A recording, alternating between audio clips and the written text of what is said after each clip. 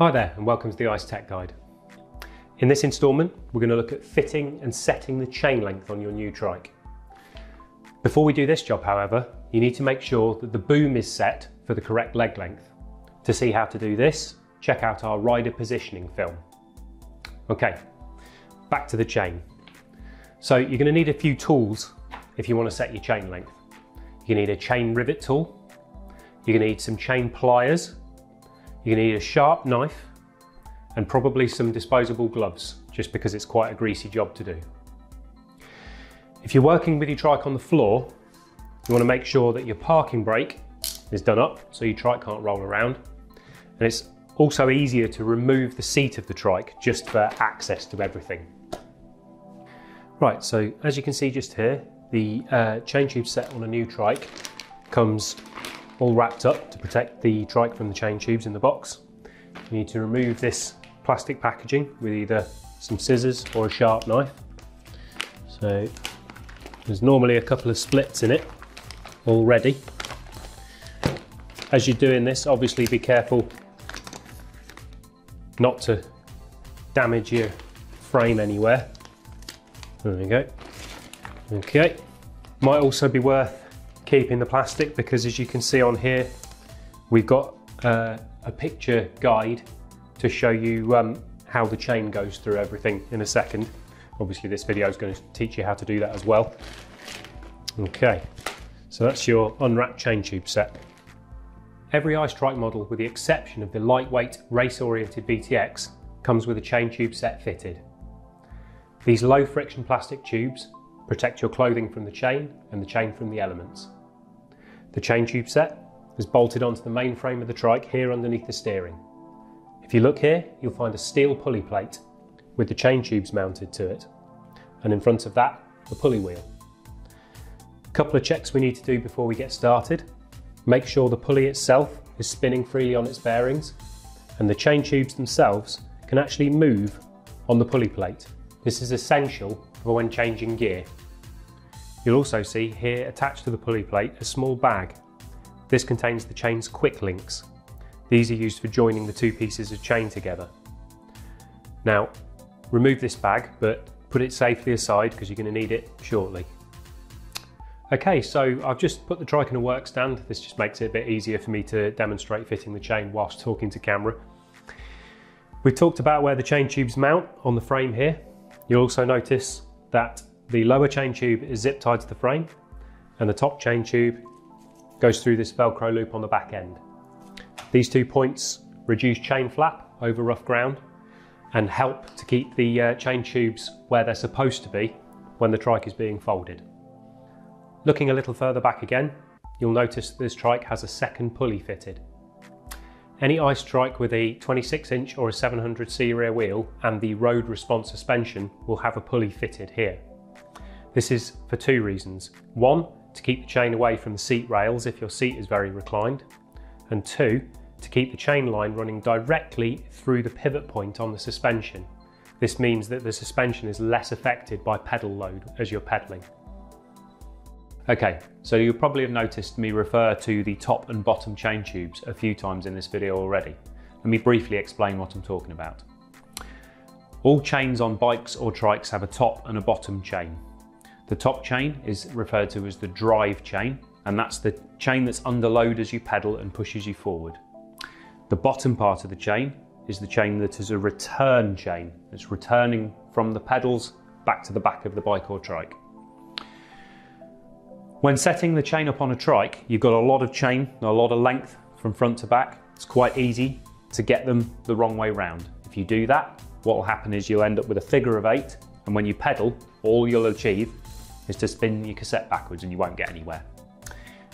We've all done it, I know I have. It's quite easy to do. But our chain tube sets come with stickers on at the back here and at the front, so you know which chain goes at the top and which chain goes at the bottom. Okay, the last thing we need to check before setting the chain length is that this top chain tube at the front here is not coming into contact with the front derailleur cage. This can happen with shorter boom lengths. So if they are clashing or close like this, the chain tube will need to be cut. we recommend a gap of 2 to 2.5 centimetres between the end of the tube and the front derailleur. To cut this, you'll need a sharp knife or a pipe cutter and a bit of care because it can be a bit fiddly to do. Okay, this job needs to be done with the chain inside the chain tube, so make sure that you leave the R-pin in. If you take this R-pin out, the chain will drop through the chain tubes and there's a bit of a pain to get back through. I've moved the top tube sticker back, leaving it on the tube so I know which one's which. Okay, so now we have our cut. We need to pull the chain through slightly. Now hold the chain itself and remove the R-pin, allowing the offcut of tube to come off. And then simply replace the R-pin so we don't lose the chain down the chain tubes. Okay, so we're finally into it. Let's get working on setting the chain. Before we do that, we need to make sure that both derailleurs are in their lowest position on the smallest sprocket on the chain set and the smallest sprocket on the cassette. If you've got bar end shifters, it usually means that your bar end shifters are tipped all the way back. Okay. Next, you need to make sure you'll have all your tools and the quick links that you snipped off here in a bag to hand. Gloves. New chains are really greasy and the grease is an absolute nightmare to get off. So it's always a good idea, if you've got access to some, to try and find yourself some gloves to do this next part. Okay, there we go. Okay, so you'll notice that the excess chain is in a bag zip tied to the rear of the chain tubes here. If you're working on the floor, before you snip this, it's always worth putting some protection down on the floor. This to protect your floor from the greasy chain, and also can protect the chain from picking up dirt off whatever floor you're working on. Okay. So, you need to do, snip the zip tie, holding the bag on, and get your chain out, like this.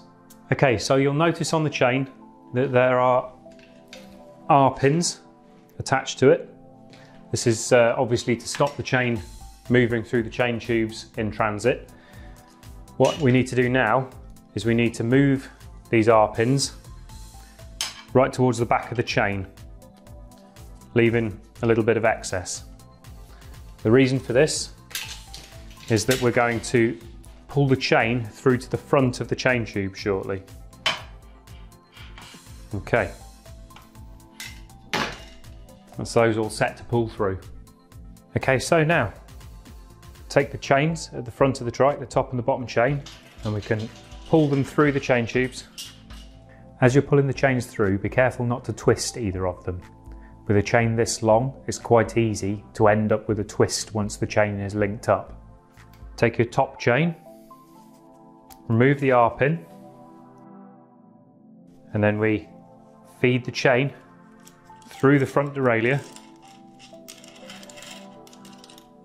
and around the small sprocket on the chain set. Right, take your bottom chain tube, your return chain, and remove the R-pin from the end. Now you're going to need your first quick link. The quick links come in two halves. The halves are absolutely identical, and all you do is you push one half through the end of the return chain and push the other half through the end of the drive chain the opposite direction. Okay, so they'll look like this.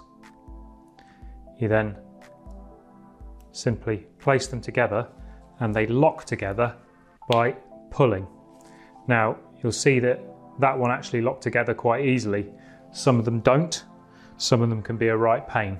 There's a couple of different ways you can get those to lock in if they don't pull together. One is a set of these. These are quick link pliers. They're actually designed for undoing by squeezing like that, but they can be used to do quick links up as well by placing them in the link either side and opening them up.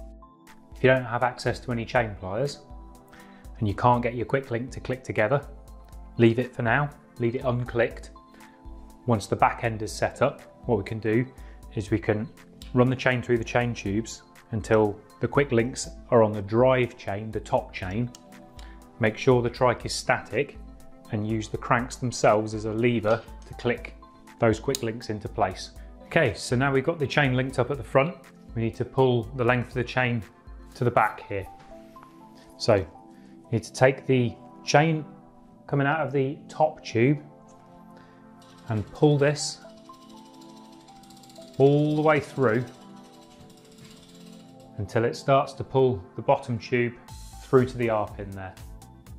This gives you all this excess chain to work with getting through the rear derailleur. Now, before we do that, we need to remove this R-pin again. Okay, so before we get to the derailleur, this is a 26 RS trike, which means it has this second pulley on the back end. So take your top chain and feed it through between the metal retention tab on the bottom there and the pulley itself. Pull that all the way through, and then we can get to the rear derailleur. To start with, your chain needs to pass between the chain stay and the seat stay of the back end